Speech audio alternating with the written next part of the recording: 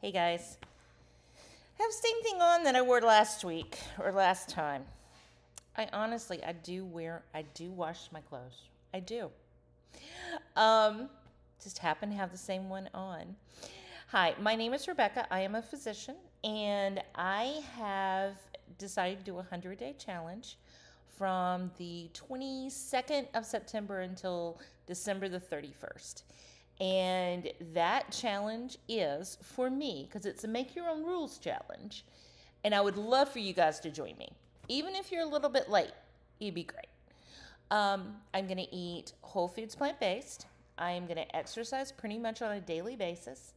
I am going to drink 100 to 128 ounces of non-caffeinated fluid, no alcohol, and pretty much that's about it. And I am recording about 5 to 7 times a week. Sometimes it's a little bit more, sometimes it's a little bit less.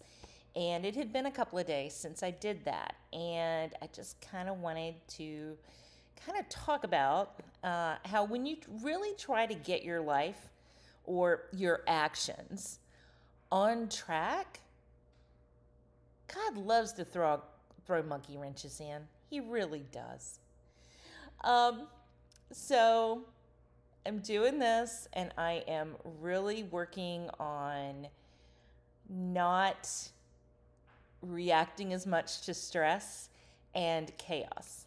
And I'm reading the Annie Grace book, which I will link below as well, The Naked Mind. And it basically is dealing with alcohol, but it can be related to other substances, including food addiction. Other over-the-counter drugs like narcotics, or even other substances.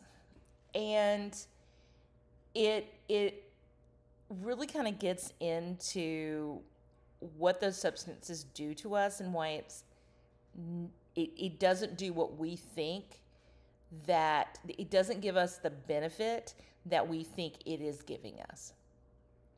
So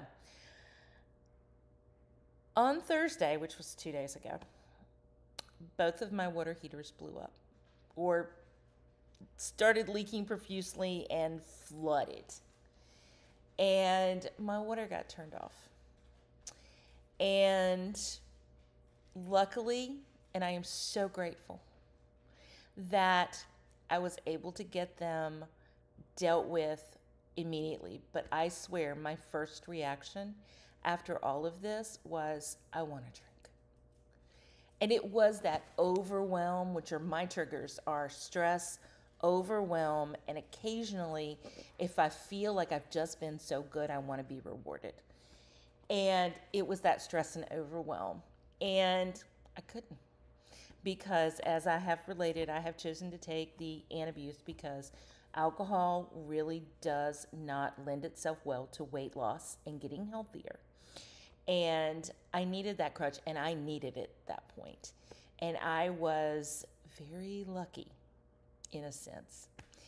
But it's a crutch that I'm using until the mental game is stronger and the mindset is greater.